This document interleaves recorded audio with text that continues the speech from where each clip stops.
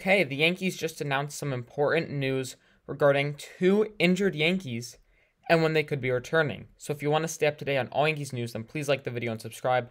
But let's get into this.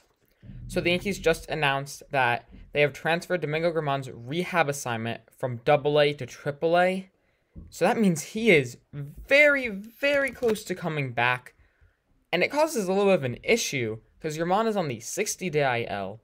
So they're going to need to make a spot on the 40-man roster when he comes off the injured list. Now, I don't think they're going to put him on the active roster, so that's not going to be an issue. And he has a minor league option, so no problem there at all. But for the 40-man, I think we could see Miguel Andujar getting traded to make room. We know Andujar is requested to be traded from the Yankees. I could see him just being traded to really any team for a meh prospect. I think we could also see Albert Abreu DFA'd, or Yoendis Gomez, who's one of the Yankees prospects, DFA'd. It's going to be interesting to see what they do, though, because they're going to need to make spot on the 40-man roster when he finishes his rehab assignment.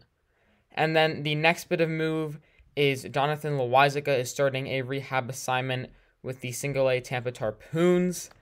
Now, Loaisiga has not been very good this season. He's had around a 7 ERA, but last year his ERA was just above 2, and he was lights out. So I'm really excited to see how his rehab assignment goes and if he can return to his old self. Now, it's a little bit down the road here, but I would not be shocked if JP Sears gets sent down when Jonathan Loaisiga comes back and is all healthy.